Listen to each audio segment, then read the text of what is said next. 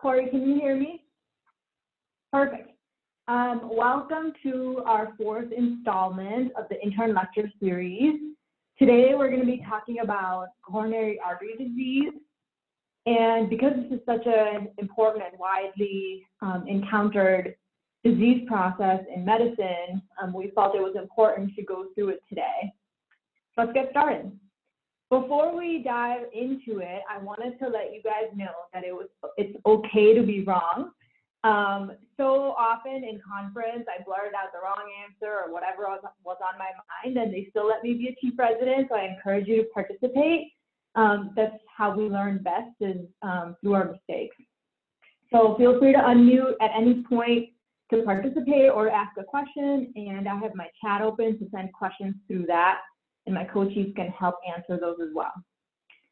So today I wanted to cover these three objectives. First, we'll differentiate between stable ischemic heart disease versus ACS, which is acute coronary syndrome, in all kinds of practice settings. We'll understand the risk factors and diagnosis of stable ischemic heart disease, and then finally we'll recognize acute coronary syndrome and learn what to do to act appropriately. As you can see in our objectives, I don't really have a lot about treatment, and it's true, I'm not going to talk about treatment today a lot. I just want you guys to have an illness script for this disease process, and then get your seniors, your attendings, your CARDS fellows to help walk you through our different treatment strategies.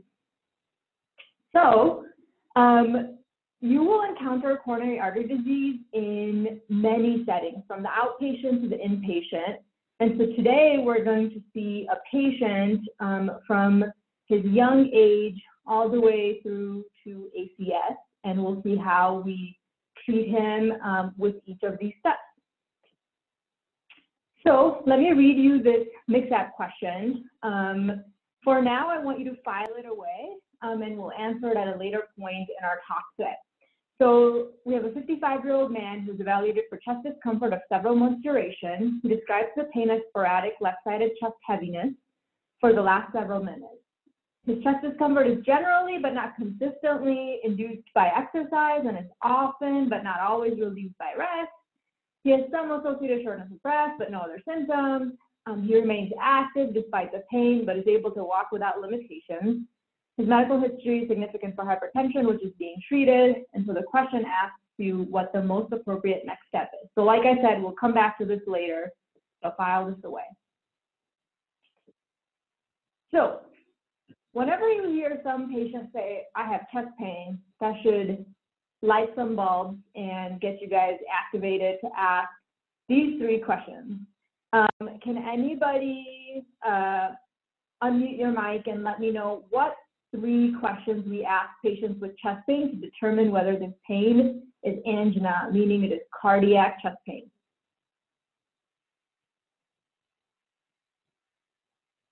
Or you can write it in the chat if you'd like.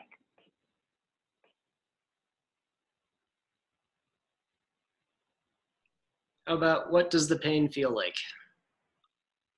What does the pain feel like? Yep, that's a good one. Not one of the ones I have listed here, but it's helpful to know the character of the pain. Great. Works with exertion, relieved by rest. Absolutely, that's one. Where is it? Awesome, that's two. Yep, a lot of about what makes it better. How long it's been going on is a good one. Awesome, so I think we got them all now. So these are the three questions that we ask. We ask the patient where the pain is, and for cardiac chest pain, most commonly the pain should be substernal, so right in the center of the chest. And Alex, I know you brought up, what does it feel like? So patients will often sort of point to the center of their chest or say there is an elephant sitting there or pressure in the middle of my chest. Great. You guys talked about what initiates or exacerbates the pain, and these are exertion or stress. And if it's happening at rest, that's more concerning, but these are the things that make it worse. And you guys also brought up what alleviates or stops the pain, and that's rest or nitroglycerin. So great work. So if a patient meets all three of these criteria, then they have cardiac chest pain, and that's concerning, and that's what we're talking about today.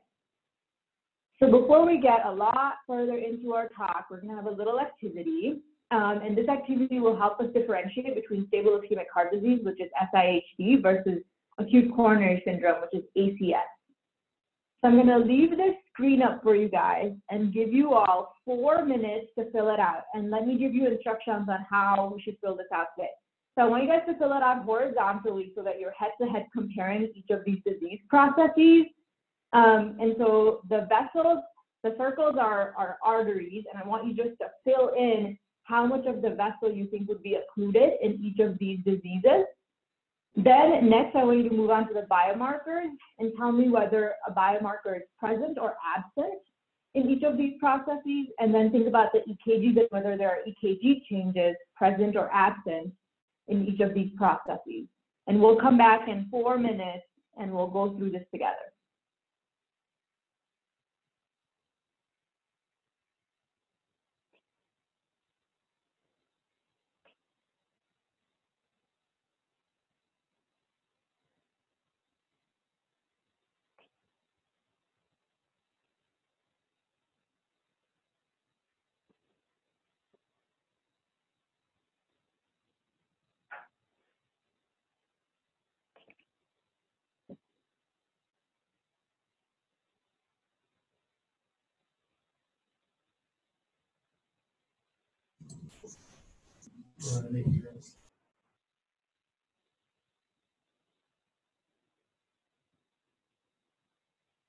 If you guys are done much sooner than 4 minutes, just type in the chat that you're ready, and then we can get going sooner.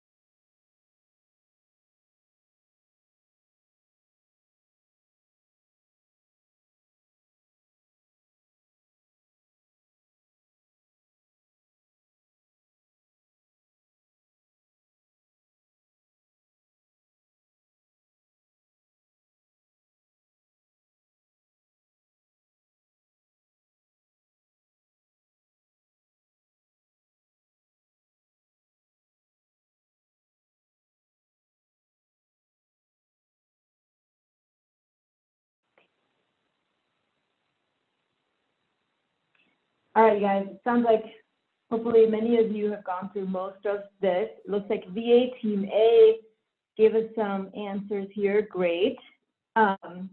Perfect. So let's go through this together. So you may ask me, well, Sneha, you didn't even tell us what the difference between stable ischemic heart disease and ACS is at baseline. How do I figure that out? So I want you guys to remember 2 hallmarks. The first hallmark is that ACS means plaque rupture, And so all of these ACS events, unstable angina, NSTEMI, and STEMI, had a plaque that has ruptured and is now starting to occlude an artery. Stable ischemic heart disease has a nice plaque with a fibrotic cap, and it's just sitting there. And then the second part I want you to remember is that ongoing chest pain is dying myocardium. And so anytime a patient is having ongoing chest pain, you should be on high alert and actively doing something about it. Great. So I thought Team A gave us some answers. If there's somebody that has a mic and would like to try and help and tell me what they filled out for the vessels, that would be awesome. Try your best.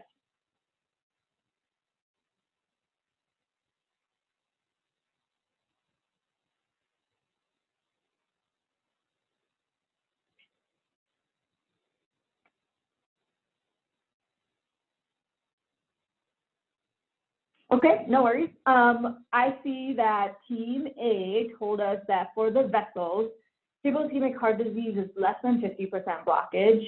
Unstable angina is 50 to 70, and STEMI is 70 to 99, and STEMI is 100%. So you guys did a great job, super close. So the way I like to think about it is, you're right, I think you have the ranges pretty accurate. So in stable ischemic heart disease, like I said, there is a plaque with a fibrotic cap. And generally, I like to think about stable ischemic heart disease as 70 or below. As you guys know, autopsies show us that 10-year-olds start to get these plaques built up. And so the thought is, it isn't until 70% blocked artery is present that angina starts to occur, because the vessel can't dilate any further to help increase oxygen supply. So I like to think about stable ischemic heart disease as around 70%. That's when patients start to get angina. But you guys are right, anything less than that would also be stable ischemic heart disease. And then NSTEMI and unstable angina can be any number. You guys are right, between 70 to 100. But we know that NSTEMI and unstable angina are defined by plaque rupture. And so there's some form of plaque rupture, but the vessel is not completely occluded, because that's what differentiates those two from a STEMI, in which the vessel is completely 100% occluded and all three layers of the heart are now dying. Great. So is there anybody that would like to talk to us about biomarkers?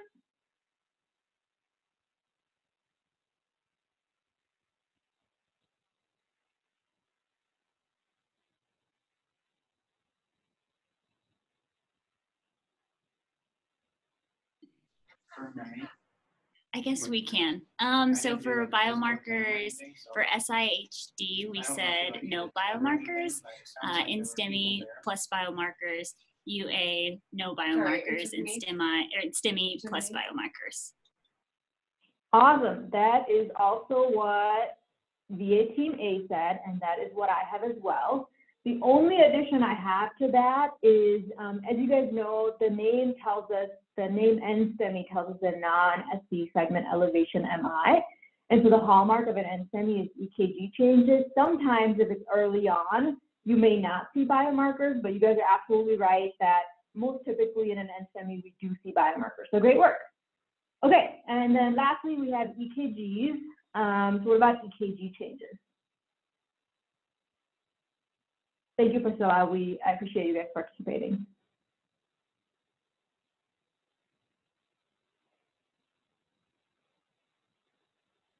VA Team D, do you guys want to give this one a try? Sure. So we said for SIHD, there would be no EKG changes.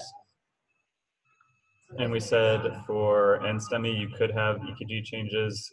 STEMI, you would have EKG changes. And we said for unstable angina, you could or could not have EKG changes. Pretty similar to what VA Team A has said as well, and that's also what I have. So stable ischemic heart disease, no EKG changes, and this we're posing that this patient hasn't had prior MIs, and they don't have any baseline EKG changes, so typically they have normal EKGs. And STEMI, like I said, the name tells you that that does have EKG changes, which are not an SC segment elevation. So T-wave inversions, SC depression, things like that. Unstable angina usually doesn't have EKG changes, but you guys are also right in that it can sometimes have EKG changes. Depending on the type, that might push you over into an NSTEMI, so just watch out for that. But those two entities are pretty similar to each other, and we treat them exactly the same way. And then a STEMI, as the name tells you, has to have EKG changes, which are ST segment elevations. I won't go into the criteria today, but there are certain ones. And so if you see any ST elevations or are concerned for ST elevations, just make sure that you're looking at the criteria to see if your patient meets them or not. Let's see, Eric tells us, biomarkers may or may not be checked in STEMI. They're not part of making the diagnosis. Yes, absolutely. So STEMI is diagnosed purely off of the EKG. Thank you, Eric. And you guys, I don't have this in here either, but you must remember that troponin usually takes about 3 hours to start to rise after a patient has chest pain onset. That number is getting lower now that we have these fancy high sensitivity troponins, but agree, you shouldn't rely super heavily on troponins if you're concerned that the patient has chest pain and EKG changes alone. So great. So just remember that ACS is plaque rupture, and I can't stress that enough. And then the second part of this is ongoing chest pain is dying myocardium. So awesome. I hope that that was helpful for you guys to try and categorize these things based on what they look like on paper. Unstable angina is a difficult entity for us to identify and really relies on a patient's history of starting to get rest chest pain, and you're concerned that they may have had a plaque rupture event. And so you're going to be talking to a CARD fellow and your seniors to figure out what treatment plan you're going to take for those patients. Awesome. So it's your first day at someone's PCP, and you're in clinic. You're seeing this 40-year-old male, Mr. Hart. He's a lawyer. He smokes about half a pack a day. He runs twice per week. He has no complaints today, but he tells you that his dad had a heart attack at age 63, but is now doing okay. And in clinic today, his blood pressure was 140/82. And so he asks you, hey doc, how can you make sure that my heart is healthy? And you're looking at your papers, you're scurrying to your team room to staff this patient. And you ask your attending, well, what can we do? And so there are 5 major risk factors that we think contribute to coronary artery disease, and to mitigate these risk factors helps us improve our heart health. So I'm going to type in the chat feature what you think these 5 risk factors may be. I give you 30 seconds to see if y'all can get them all. Okay, great. Nice. You guys are good.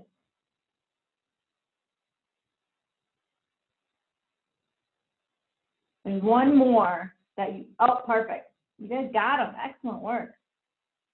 Okay, so this patient, we tell him, well, these are the things, the 4 things that you can modify and the 1 thing that you can't, but these are hyperlipidemia or dyslipidemia, hypertension, diabetes, smoking, and then the last one that I had listed here was family history, which the reason I put an asterisk is because it's a non-modifiable risk factor, and even if your family disinherits you, you still have their genes, so you got to go from there. And I think I saw a couple other ones, age and being a man, you guys are right, those are things that increase the risk of the probability of you having coronary artery disease. So you tell your patient, these are the things that we can help you modify. So I wanted to talk with you guys about this excellent tool that we often use. It's called the ASCVD risk calculator. And the reason I put a dot in front of the ASCVD is at Denver Health and University, ASCVD is a dot phrase. So if you just type .ASCVD, that auto-populates the risk if the patient has all of these things measured before. And so I put this patient's information in the calculator for you guys. Would anybody care to guess as to what this patient's ASCVD risk may be, which is his 10-year risk of having a cardiovascular event, heart attack or stroke? Take a guess. Less than 5.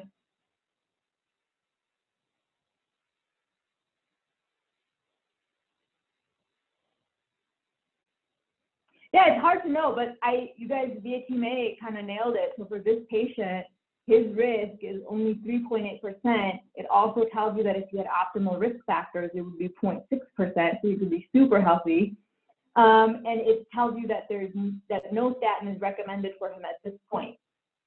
I wanted to send a quick reminder that it isn't just based on the ASCVD that we decide who gets a statin. Patients who have type 2 diabetes or LDL greater than 190 automatically get a statin, or a risk of greater than 77.5%. Great, so this patient, because he has hypertension, start him on antihypertensives, you tell him to quit smoking. He doesn't have diabetes yet, but you tell him to improve his lifestyle, but he sounds like he's running twice a week. And you send him back out into the community and tell him to follow up with you routinely, which he does. And then one day he comes back to clinic as a 55-year-old man. So I'm going to ask you guys to open up your file cabinets and let's answer this question now, which was that he has been having some chest discomfort. It's sporadic, not really induced by exercise and not always relieved with rest. So it's sort of vague. He is able to remain active and is walking without limitations. He has hypertension, which we've been treating. And here's his EKG. Because it's so low quality, I'm going to ask our EKG expert chief, Dr. Verdoffer, to give us his impression.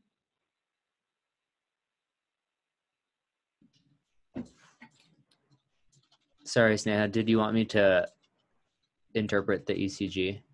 Yeah, I would love that. Okay, sorry, your audio cut out for a sec. So it looks like a regular rate, pretty normal rate grossly. And then I'm looking at the rhythm and it looks like a normal sinus rhythm. I see an upright P wave in lead 2. And then let's go to the axis. It looks like a normal axis. We have upright QRSs in 1, 2, 3, and AVF. And then I'm looking at my intervals. My QRS is narrow. The PR looks normal. QT is normal looking. And then we get to our ischemia, hypertrophy. And so I see some overlapping QRSs. So I'm already thinking this might be LVH. And then if you count in V1, the depth of the F wave plus the height of V5 or V6, whichever is higher, if those equal 35 millimeters, then that's voltage criteria for LVH. So I don't really need to count to know that it's definitely going to meet that. And then for signs of ischemia, I see these T-wave inversions here in V4, V5, V6, V3 also. And then here's like 1, 2, and AVL. So this person was asymptomatic. I think that the combination of LVH and the T-wave inversions would be consistent with left heart strain likely from LVH. Awesome, thank you. So for everybody, the takeaway from this is that this patient has LVH. So now we have a patient with this vague history, some chest pain, and LVH. So the question is, what is the most appropriate step? So if you guys couple minutes to chat with those around you and pick an answer. If you feel brave enough to put it in chat, go ahead and do it. Take your guess. We'll go through what it is and how we got there.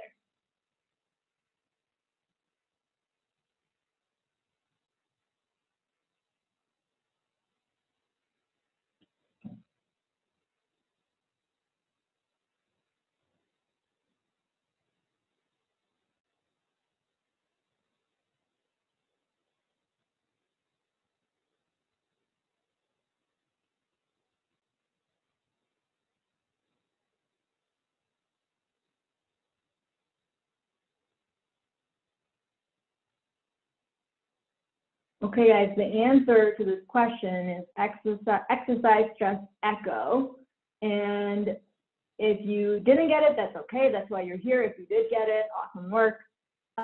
Let's go through how we got to this answer. So before we start that, we have a patient who's seeing us in clinic who's having these chest pain symptoms, which sounds somewhat concerning to us.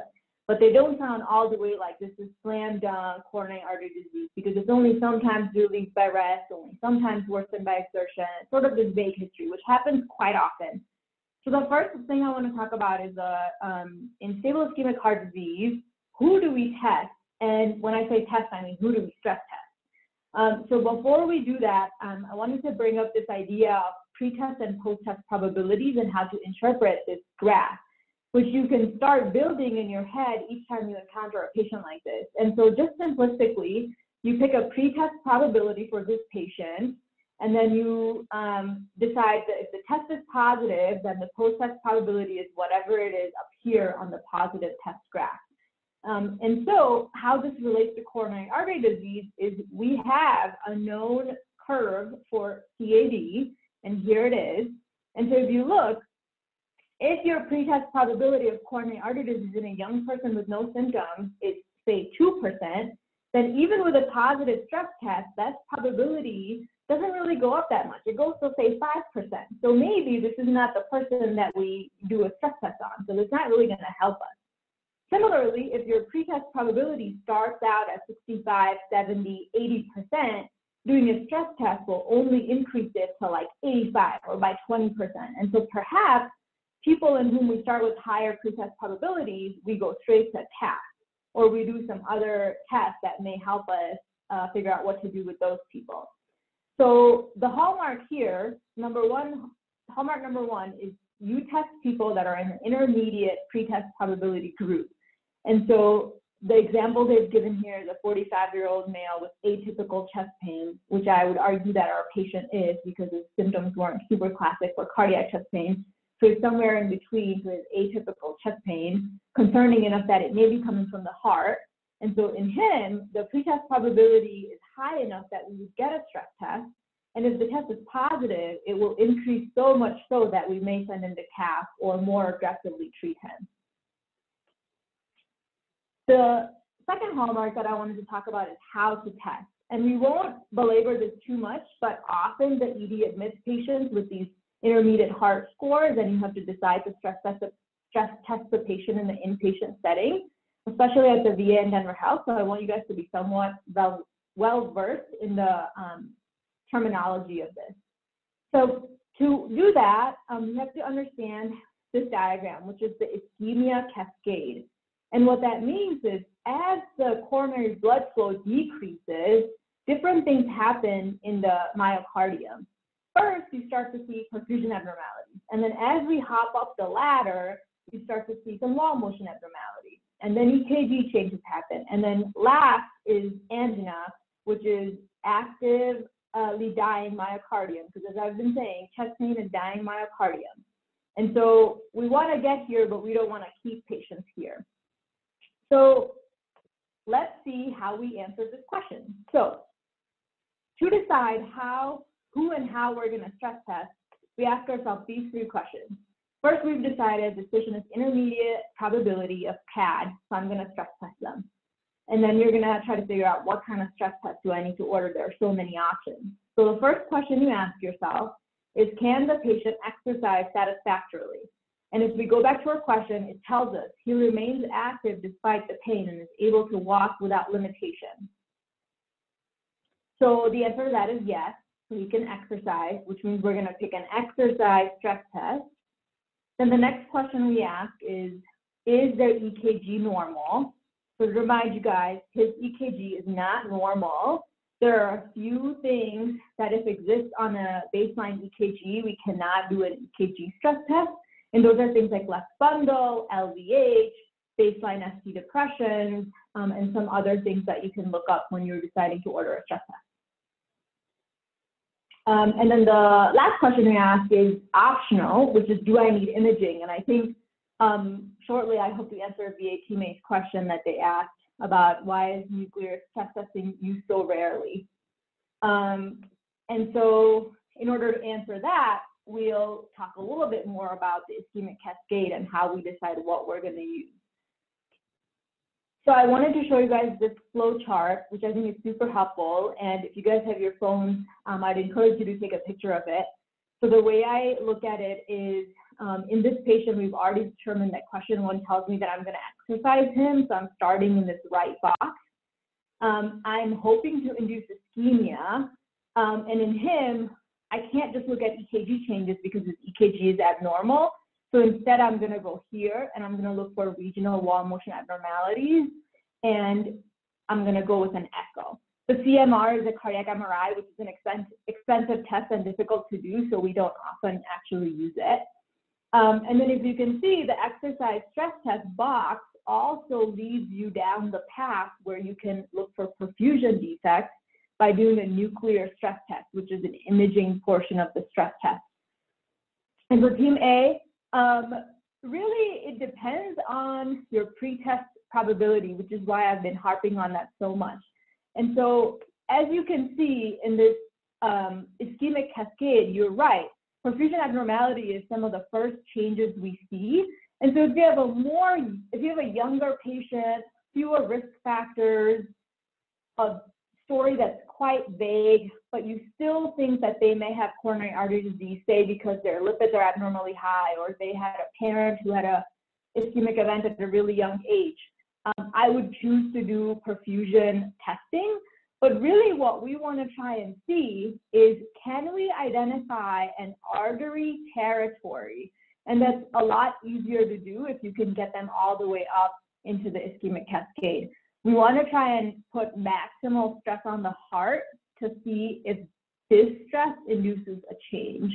And so quite frequently now, cardiologists have been adding the perfusion abnormalities because it's been easier to get. But I agree with you, it probably is underutilized. And Eric, I don't know if you had anything to add to that question specifically, is why we underutilize perfusion testing. No, I think that sounds good. Yeah. Okay. So I hope that helped you guys understand why in that patient who can exercise but had an abnormal EKG, we decided to get a stress echo. We wanted to induce ischemia by making him exercise, and we wanted to catch any wall motion abnormalities to decide if he needed a cath, where we would be most likely intervening. Cool. Okay, so the stress test was fine. He didn't need any interventions. You maximally are treating his comorbidities, and he comes to you now as a 64-year-old man. He's in the emergency department. You just happen to be the medicine attending years later. He is now complaining of a 1-week history of exertional chest pain, and 3 hours ago, that started as rest chest pain. During the evaluation in the emergency department, he had some VFib, he was defibrillated, currently has ongoing chest pain. His history is significant for hyperlipidemia, hypertension, type 2 diabetes, tobacco use, and a stroke. He is on these medications. His exam is significant for somewhat low blood pressure, tachycardia. He's setting 98% on 4 liters. He has some crackles on exam. And here's his EKG. I'll give you guys a second to look at it as a team. Maybe throw in the chat what you're seeing, or you guys can talk too.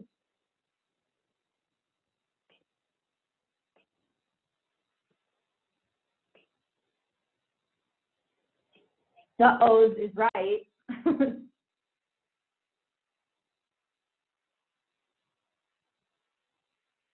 Chest pain that started 3 hours ago and is still going on with this EKG.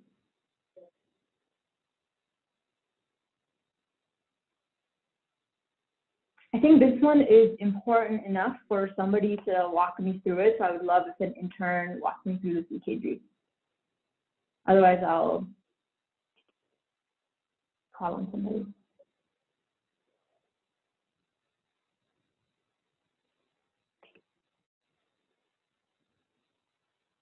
Okay, Zoolander is telling me that 2, 3, and AVS looks bad.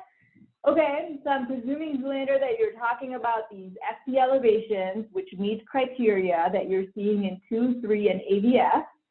When we see FC elevations, what is the immediate next thing we're going to look for?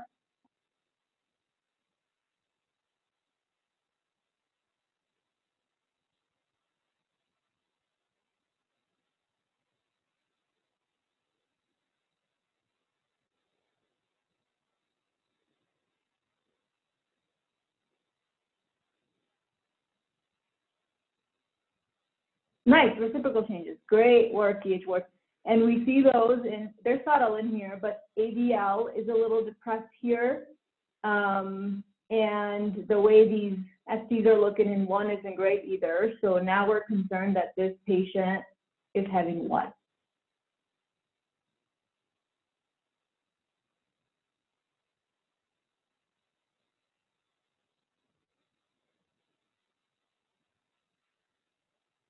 STEMI. Oh, I already saw. V18 is on top of it today. Thank you, guys. So this patient's having a STEMI. All right, what is the next best step?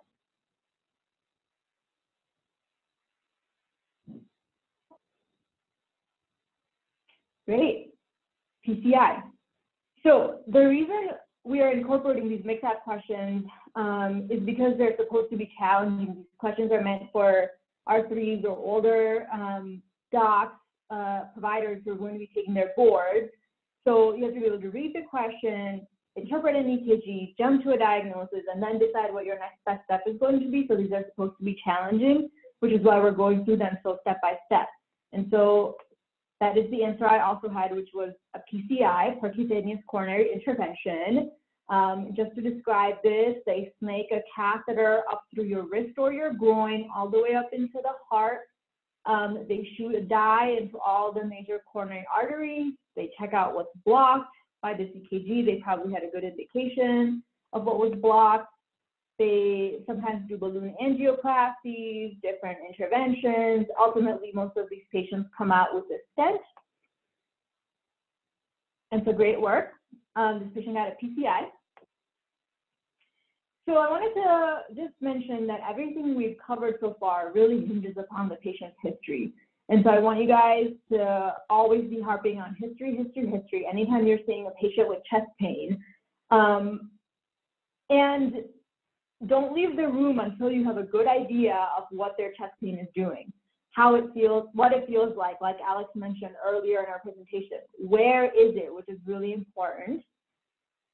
What makes it worse or what brings it on, and then what makes it better or what makes it go away, and really try to parse this out as much as you can, because coronary artery disease and stable ischemic heart disease, ACS, whatever the process we want to talk about, really hinges upon the patient's history. So just to review, we're going to ask these 3 questions, and if 3 of the 3 are present, even vaguely so, we're concerned that it may be a cardiac chest pain. And then if the pain is going on, if it started at rest or if it's ongoing, then we're worried that it might be acute coronary syndrome. And you guys are going to immediately ask for help. You're going to grab an EKG, a troponin, things that help you determine with what rapidity do I need to act upon this chest pain.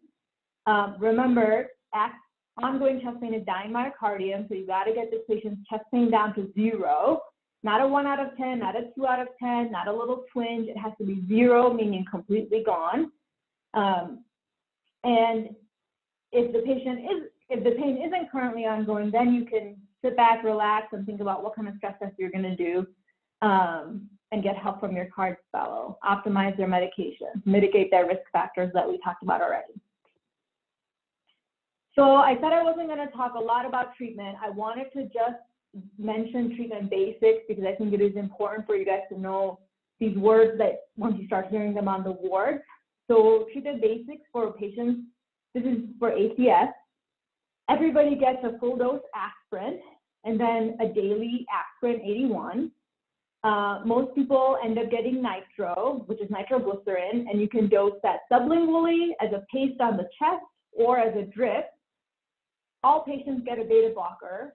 And then all patients get risk factor mitigation, so treatment for their diabetes, stop smoking, treatment for their hypertension, and treatment for their lipids. And I forgot to mention all patients get a statin. I didn't write that here, but that's an important one. Patients that have a STEMI need to immediately go to the cath lab. And I'm sure you guys have heard door to balloon in 90, and that's still true. You try and open up that completely blocked artery, the 100% occlusion, as quickly as you can. And these patients will then be on DAP, which is dual antiplatelet therapy. And then patients that are having unstable angina, should be UA. Those patients get a heparin drip. They get nitro, sometimes get put on nitro drips. And these patients have up to 24 to 48 hours to get to the cath lab, and your cardiology fellows will help decide when it's appropriate for these patients to go to the cath lab. This time frame is given that the patient is chest pain free. Remember, I keep saying ongoing chest pain is dying myocardium. And so if these patients are having chest pain, you need to figure out how you're going to get them to zero chest pain. And then if you can't, then they need to go to the cath lab sooner rather than later to get that blockage mechanically opened up. So since we have a little bit more time left, I wanted to bring it all the way back to what we talked about originally. And so now you guys know that stable ischemic heart disease versus ACS are differentiated by the fact that in ACS there's plaque rupture. And again, ongoing chest pain is dying myocardium, so we want zero chest pain. You guys understood a little bit more about how and whom to stress test. And then when you recognize ACS, make sure that you're getting EKGs and troponins and asking for help if they're concerning. And since I was a biochemistry major, I wanted to just throw this in here. I think it's helpful to bring, you know, the concept of bench to bedside. And so here it is. I've gotten so used to hearing the word troponin over the last 3 years that I actually forgot what it was and where it came from. And troponin is a part of our actin-myosin complex in our cardiac myocytes. And when there's a lack of oxygen supply, the cardiac myocyte can no longer do appropriate aerobic metabolism and starts dying. And when the cardiac myocyte dies, these parts are released into our bloodstream, and this is where the troponin comes from. The troponin is a trimer. One of the troponin T, I believe, is in both heart and skeletal muscle, which is why we use some of the troponin isomers that are more specific to the heart, to the cardiac myocyte. So just wanted to throw that in there so that we could be holistic doctors. So I wanted to see if you guys had any questions about this talk about heart disease in general. And then a reminder to my VA interns, we'll be meeting in G2 104 at 1:30 for CPRS training.